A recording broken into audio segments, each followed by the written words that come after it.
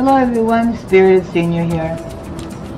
Just wanted to do this video because while all the crazy impeachment garbage,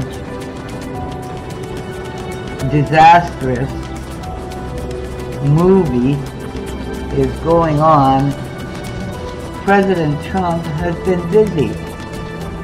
I love the way this president works because he doesn't let anything affect him. He just keeps on pushing and pushing and pushing. And he just cares for the people. He is for the people. And you notice that with every little thing that this man does. Everything he does is for the people. And I think he's a brilliant, brilliant man. And that is why I really love this president.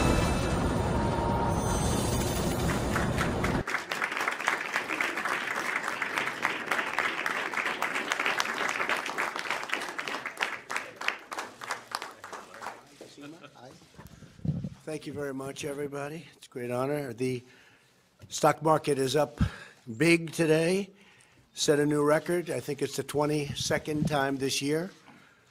And it's over 100 times for the time that we're in office. We've said over 100. I think it's substantially more than 100. We'll get the exact number because I know you wouldn't want me to have that wrong.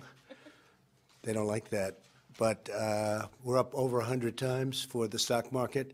And that means jobs. It means companies are moving back into the United States that left. We have many, many companies coming back. The employment numbers are at a record. We're very close, and we just got a new number on African-American employment is the best it's ever been. You could say employment or unemployment. They're the best numbers they've ever been. So we're very proud of what's happened with our economy. A few months ago, you were predicting a recession. Perhaps someday there'll be a recession, but we have a long way to go. The consumer has never been stronger, and we're going to make the consumer even stronger yet with transparency because they're going to get much better pricing at hospitals, so I think we can probably add this to the number. You saw a median household income for President Bush 8 years was $450. For President Obama for 8 years, think of that, was $975. For President Trump, a little over 2.5 years when they did the final number, was $5,000, and they add to that $2,000. Thanks to Kevin and everybody. Thank you, Kevin. You're behind me someplace, right?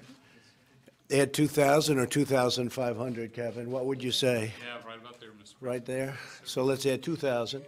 And then add 3,000 for regulation and add something for the energy savings. So you have $10,000. So it's $400 and $975. That's for 8 and 8. And then for 2.5 years, it's $10,000. That's not bad, but the consumer is very powerful. And this is going to make them more powerful. So welcome, everyone. This afternoon we celebrate something that I'm very proud of. Another major victory in our mission to deliver great health care at a price that you can afford. This will have a tremendous impact on prices. A certain gentleman who's in the room who will say a couple of words actually said this is more important than health care. And when he said that, my ears really perked up. And I listened, and they were right, and they gave me plenty of examples. And that person recently got the Presidential Medal of Freedom. His name is Art Laffer, and he's a very talented guy. Where's Art? Is he here? Yes? I'm sort of short today. I didn't see you. I didn't see you back there. Let's stand up here. Great gentleman, and you brought a man here who's the king of that world. And hello, how are you? That's the guy. And you made that statement to me, more important than health care. That was a big statement. As soon as I heard that, I said, that sounds good to me. It's transparency. So I signed, as you know, an executive order, historic. And we're requiring price transparency in health care, forcing companies to compete for your business. It's a very important thing that we've done here. I don't think it'll be covered by you, but it will be in the years to come.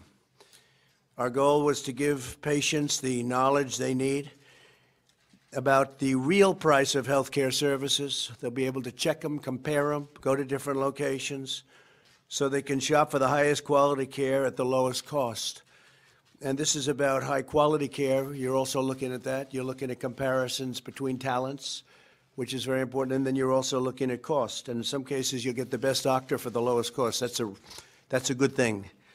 Today, I'm proud to announce 2 new actions implementing that order. First, we are finalizing the rule that will compel hospitals to publish prices publicly online for everyone to see and to compare. So you're able to go online and compare all of the hospitals and the doctors and the prices, and I assume get resumes on doctors and see who you like.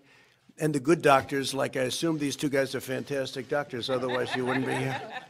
And the bad doctors, I guess they have to go and hide someplace. I don't know. Maybe they don't do so well. I don't know.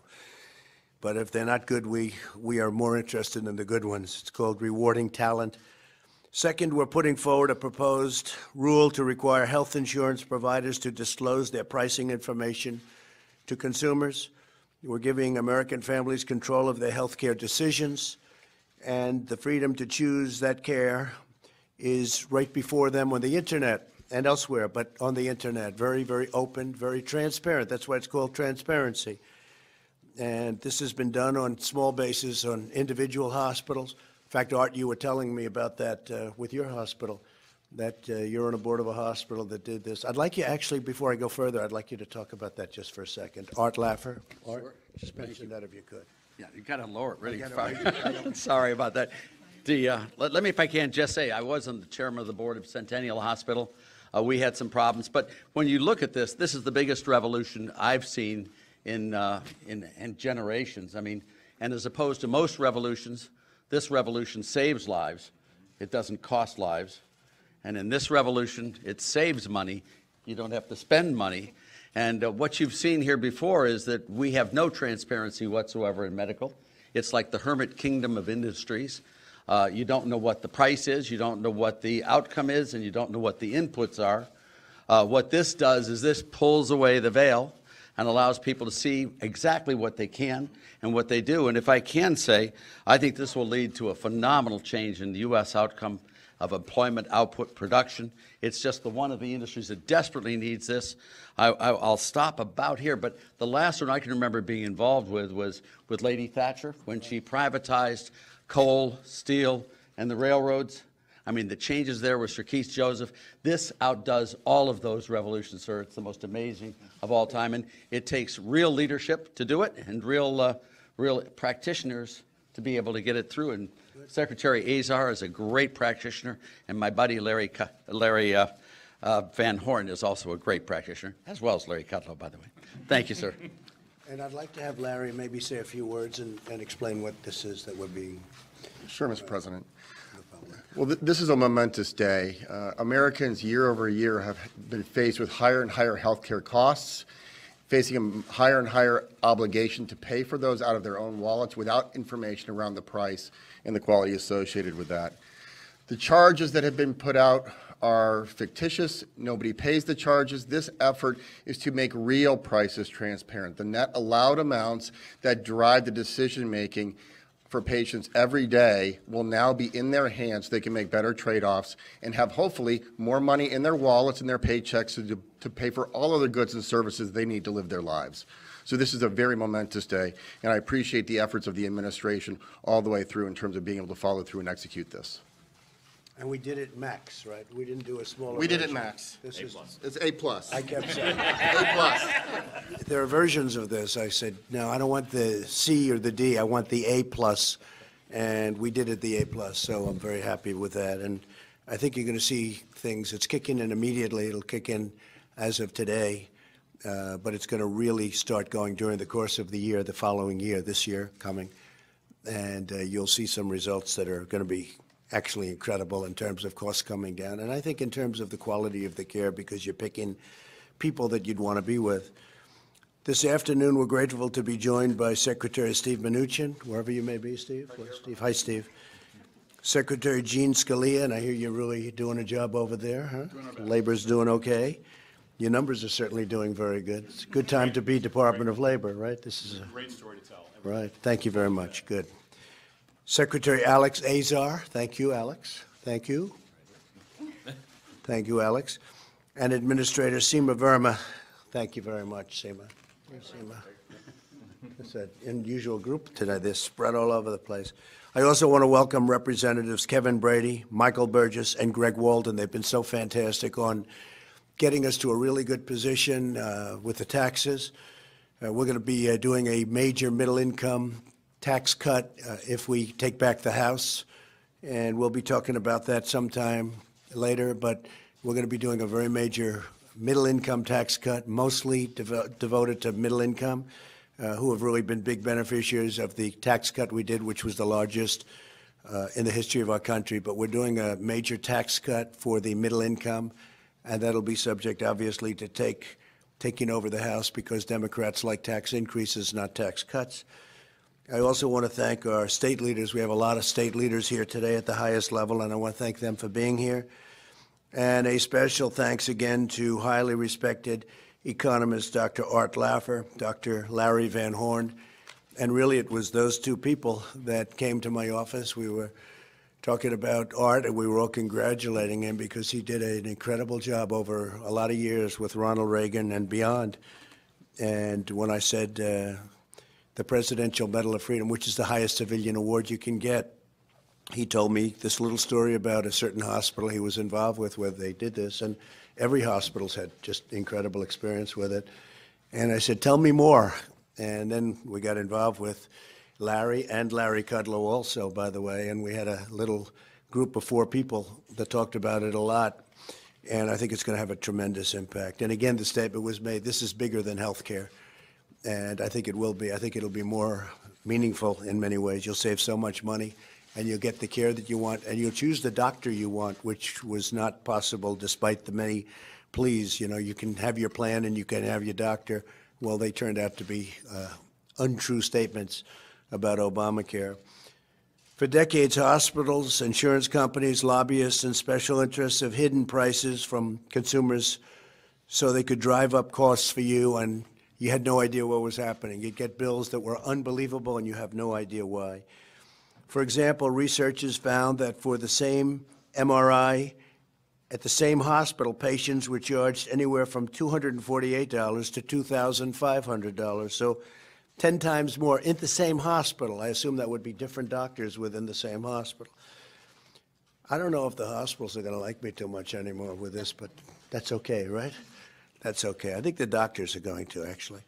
In the Boston area, the price of delivering a baby can cost anywhere from roughly $4,700 to nearly $16,000. One survey found that within a single metro area, the highest negotiated price for a simple blood test was roughly 40 times more than the lowest price. They were given exactly the same service, in some cases sent them to the same labs, and would charge 40 times more money. Under the new price transparency rule we are finalizing today, and it'll be all finalized, it is finalized, it'll be put out today, all of that will change. Hospitals will soon be required to publish the price of everything from individual medical supplies to the total cost of common procedures. Next, we will bring much-needed price transparency to insurance companies. I'm sure they'll be thrilled. This will allow you to see your out-of-pocket costs and other vital price information before you go in for treatment. So you're going to know what it's going to be, and you're going to be able to have lots of choices, both in terms of doctors, hospitals, and price. And we're stopping American patients from just getting pure and simple, 2 words, very simple words, ripped off, because they've been ripped off for years, for a lot of years.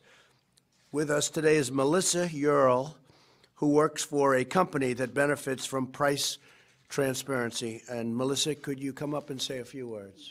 Right? Yes. Thank you, Melissa. Thank you very much. Thank you, Mr. President. My name is Melissa Earl, and I am the Vice President of Human Resources for HB Global. We are an employee-owned mechanical contracting company.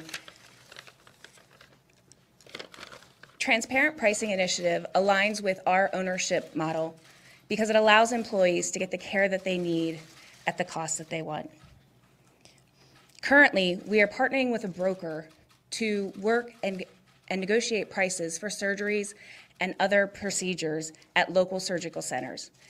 This allows our employees to know what the procedure or what the cost will look like when they walk through the door. This also allows our employees to get great care at a fraction of the cost with the same quality and standard of care that they would have gotten, and they won't receive any surprise bills. Right now, we have some price transparency behind the scenes, but with full price transparency up front, our employees can make the best decisions possible. We wouldn't expect our employees to go buy a car or a house without knowing the price up front. Why should their health care be any different? I want to thank the President for bringing this important initiative to the front. Thank you. Very much, Melissa. Thank you. Thank you. Good job, Melissa. We're also joined by Kara Bokel, who works for the same company and benefited when her employer shopped for the best price on a surgery that she needed. And I'd like to have Kara come up and please tell us about it. Kara, please. Thank you. My name's Kara Bakel, and I work for HB Global along with Melissa. And in January of this year, I had surgery on my ankle. I'm the sole provider of my 2-year-old son, so this impact was huge for his and my day-to-day life. When I initially went to an orthopedic urgent care, I had no idea what I was going to pay, no idea what the costs were going to be. I just know that I needed to get help. I ended up with a bill for over $1,000. This was an unexpected expense that my family now had to endure, and it had a huge impact on us. It was a huge stressor to know that I needed surgery and not know what the cost was going to be and how it was going to impact my life. Thankfully, my company was able to work with a brokerage firm and shop around to know what prices were going to be beforehand. With insurance, the claim my company would have paid was $19,500, and we wouldn't have known that cost until afterwards.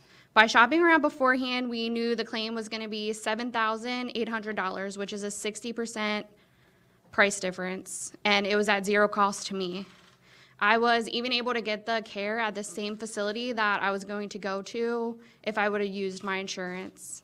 I want to thank the President for making healthcare more transparent so that others in my situation don't have to have these unexpected financial surprises and hardships. Thank you very much. Thank you.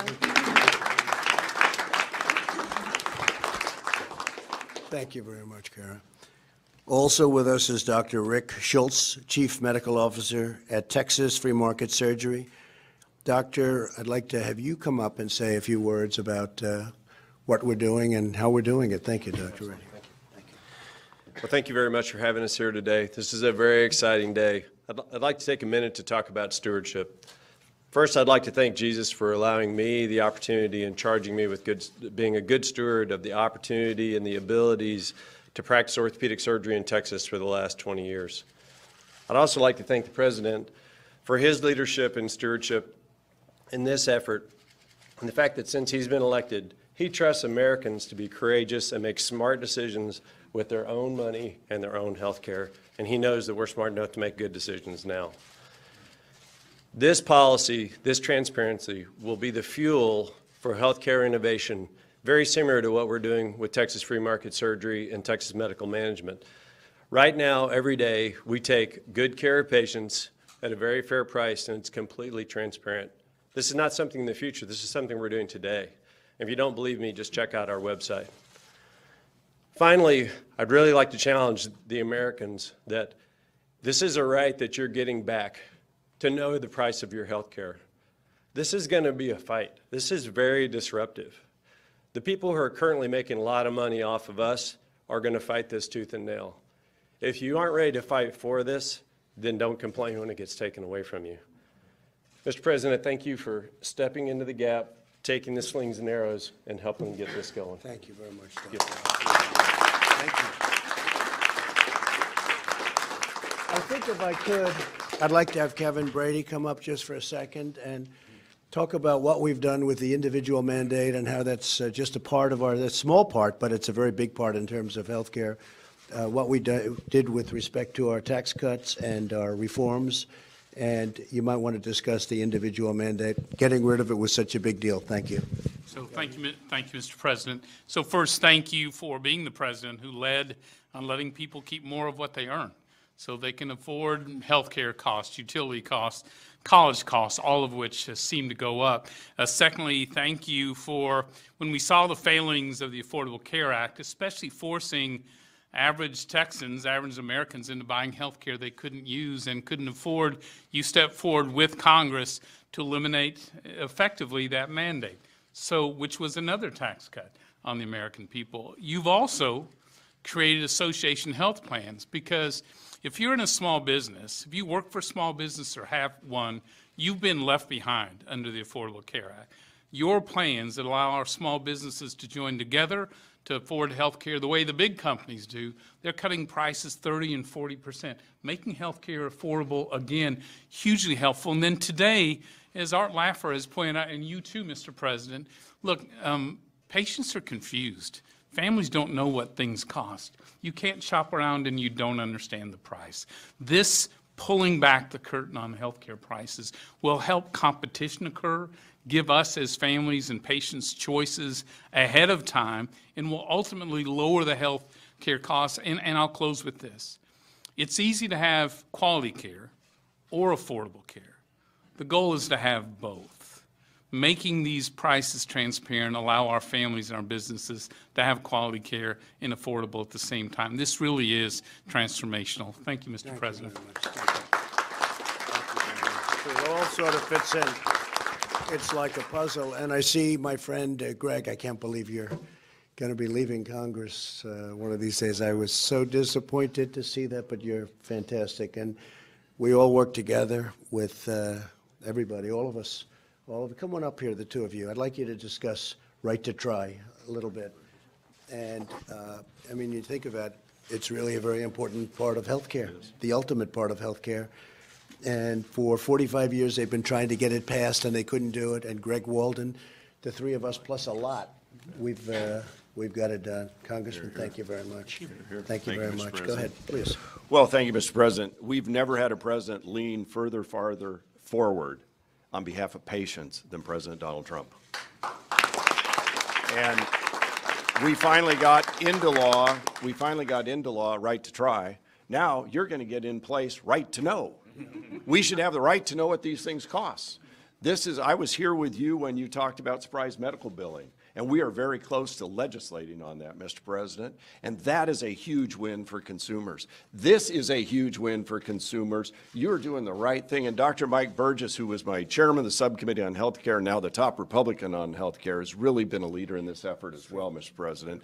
And your team, working with the secretaries and SEMA and others, have been at the forefront of this. And Americans are benefiting. And the one thing I hear about is what Kevin Brady talked about. We want affordable care, we want innovation, but we have to be able to afford it. And you can't know what things cost if they won't tell you. And it's all hidden back behind the curtain. So, Mr. President, thanks for your leadership and your team's leadership. Thank you. Michael, say a few words, please. Well, what I hear from constituents all the time, I practiced medicine for 25 years. They're concerned with the cost and complexity of health care. This is a major step in delivering on that promise for patients. Look, there's another party in town that just wants to take away all your choices and give you one choice. This president is trying to expand your choices. That's a better choice. Thank you, Thank you. Thank you. Thank you very much. So the actions that we're announcing today are only the latest steps in our campaign to deliver great health care for American patients. Our efforts to reduce the price of prescription drugs, and I don't know if you know that, but this is the first time, Secretary Azar, I think in 51 years, that prices have actually gone down for prescription drugs. So that's quite an achievement. And if we had the help of the Democrats, which we don't, it's a shame, because we could knock drug prices down so low.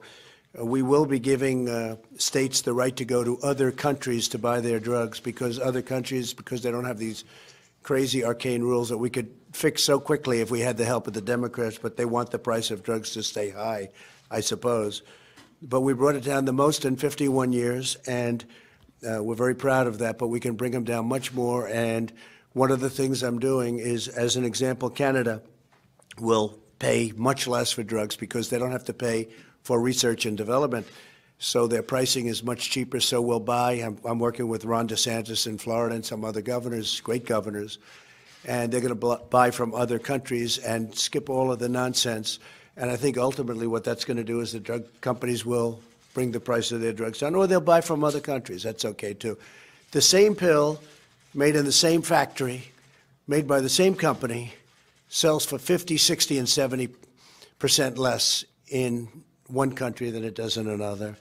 And we're always the high country. So I'm going to be giving governors the right very shortly to buy, I've already given some the right, to buy their prescription drugs from other countries. And we skirt a lot, that probably sounds like a pretty good idea to you. What do you think, huh? Love it. You as the great economist. So anyway, so the actions that we're announcing today are the latest steps, our efforts to reduce the price of prescription drugs. We're going to have some tremendous results. We could do it so simply if we had any kind of help from the Democrats, but they're doing so many other things, namely one, wasting a lot of time and very bad for our country what they're doing. And they should approve USMCA, by the way. It's the greatest trade deal ever made. And they should stop playing games. And, you know, Mexico signed it many months ago. Canada keeps calling me, when is this deal going to happen? Is this deal going to happen? And it's sitting on Nancy Pelosi's desk for about 3 months, 4 months. Nervous Nancy, she needs a little nervous energy to get it done because all she has to do is put it up. She's got plenty of Democrat votes. A lot of Democrats are pushing her, but she doesn't want to do it because she doesn't want to have a victory for the American people, and that's all it is. So either she does it or she doesn't do it. But Mexico wants to know what's happening. Canada wants to know what's happening. They could live without it because it's a great deal for us. They could live without it, and they want to know what's going on. We eliminated the Obamacare individual mandate penalty, and we're expanding affordable alternatives, which cost up to 60% less than Obamacare plans, and it could be even quite a bit higher than that in some cases. And we will always protect patients with pre-existing conditions, and as I've been saying lately, and also patients with pre-existing physicians. I thought that was good. I made it in one speech. I said, you know, people like that, but it's true, because you didn't have your doctor, you didn't have your plan, and now you have the plan and you have the doctor, so it's pretty good. In everything we do, my administration is fighting for the rights of American consumers, the well-being of American patients, and the health of American people. We're taking on the bureaucrats in more ways than one. You probably noticed that, right? We're taking on a lot of bureaucrats. We're taking on the insurance companies, and we're taking on the special interests, and that's one of the difficulties I have in Washington because I've taken on a lot of the establishment, and a lot of the politicians are taken care of by the establishment, and they don't like that I take on the establishment, but I'm taking it on for the consumer, for the American people, and that's why you see prices going down. And you haven't seen anything yet. Things are going to happen that will be shocking. But there are people in Washington, as I say, there are people in the swamp that don't like what I'm doing for that reason. We will not rest until every American has access to the highest quality, most affordable health care anywhere in the world. And again, I want to thank you all, and I'd like to ask Secretary Azar to come up and say a few words. Thank you very much. Thank you.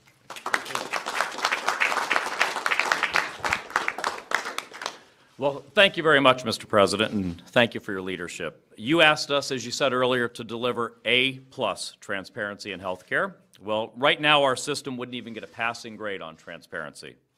Patients are at the mercy of a shadowy system with no control over their care. But thanks to your leadership and your transparency executive order, we're changing that. The changes you described, what we're doing at HHS, will be revolutionary to our healthcare system. Perhaps the biggest single change that President Trump has made to Americans' healthcare experience. More than 70% of the most common hospital services are shoppable. We're delivering American patients the information they need to make the right choices for themselves. That's crucial to the kind of system that we're building for American patients, with affordable, personalized, patient-centric care that puts you in control and treats you like a human being and not like a number. So thank you, Mr. President, for delivering American patients the affordability that you need, the options and control that you want, and the quality that you deserve. A key leader in this work has been Administrator Verma, who will now say a few words. Seema?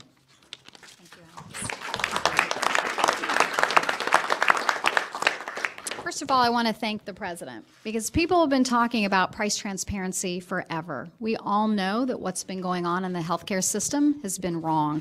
It's not fair that patients don't know the cost of the services that they're going to get.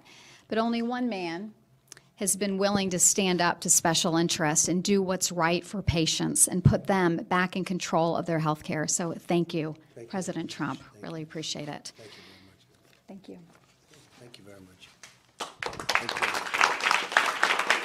So, after many, many years, we finally have transparency. It's going into effect today. It will have a tremendous impact. It will sort of go in sections and stages, but it all begins today. And within about 12 months, I think it'll be fully implemented, and we can even say probably a shorter period of time than that. Some of it's complex and some of it's very easy, but it's all very good. There's never been anything like this. So the word is transparency, and I love transparency in many ways, and this is going to be something that's going to be, it's going to be incredible for the consumer, for the patient. I think it's going to be really good for the good doctors, maybe not so good for other doctors.